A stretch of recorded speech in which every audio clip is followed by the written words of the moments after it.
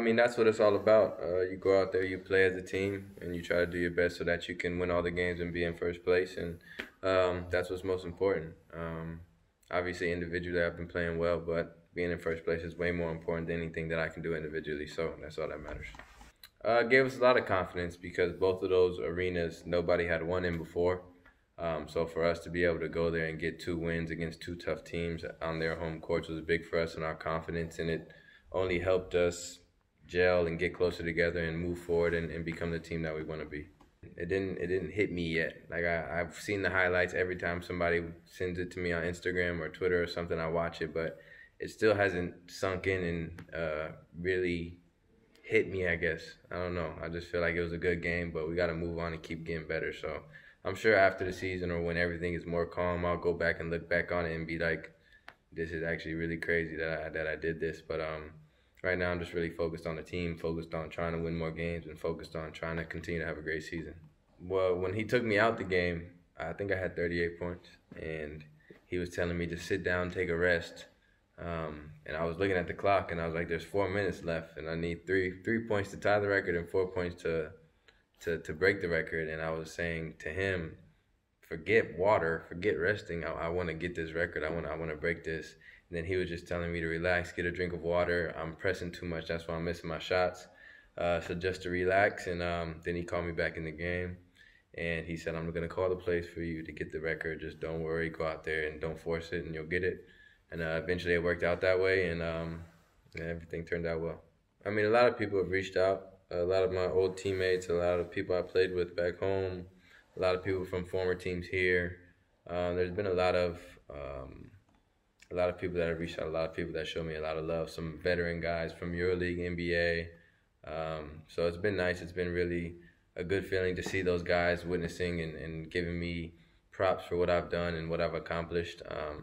But the best messages that I can get are from my close family members, just my mom, dad, sisters, girlfriend, assistant, all the people that really matter to me. Those are the people I do this for. So that's what all really matters.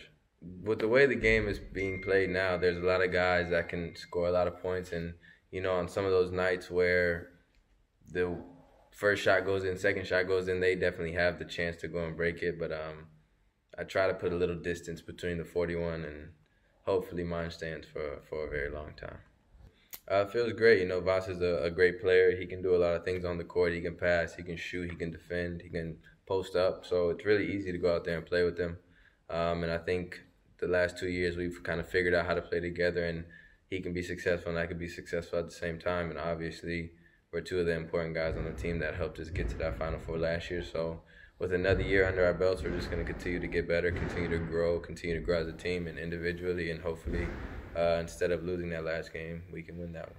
Just how you have to go about your everyday life, how you have to prepare, how you have to take your craft seriously. You know, I was a young kid growing up seeing my dad go to the arena, and I wasn't able to see him all day, and I wasn't able to see him during the summer, and I wasn't able to see him a lot because he was always working, always trying to get better so that he could provide for his family. And actually, as a young kid, I didn't understand it. I didn't really get it, and it really frustrated me not being able to see my dad as much. But now I'm in a similar position, and I can understand all the things that he did to be able to be an elite athlete, be an elite player, and all the sacrifices that he had to make, going early, staying late, extra batting practice, extra fielding, all the things that he did to be a great player, all the things that I try to take to my game and try to be able to grow and get to a level where I'm playing at the top level. You know, I've never been that close to a championship in my professional career, and to be 4 minutes away from one and not be able to pull it out obviously frustrates you, and obviously gives you that grind and that motivation to go out there and play hard in every single game, focus on getting better so that when you come to these moments, when you come to the playoffs, you're in a great situation in order to continue to get to where you want to get to. And I think everybody this year will be much better and will have much more experience in these situations. And if we get there this year, you know, I'm sure that everybody on the team will have that much more motivation and determination to finish those last 4 minutes strong and be a champion instead of a runner-up.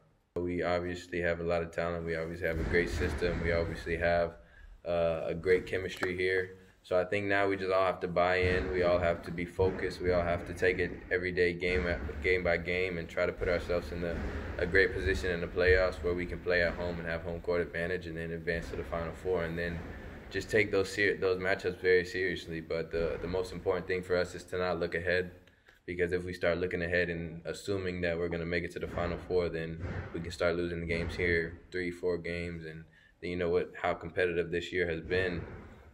You could fall back and not be in a great place and have a tougher road to the Final Four. So we just got to stay focused, stay together, continue to work hard every single day, take every day as a chance to get better. And if we do that, I'm sure with our motivation, with our chemistry, with our talent, we can win that final game.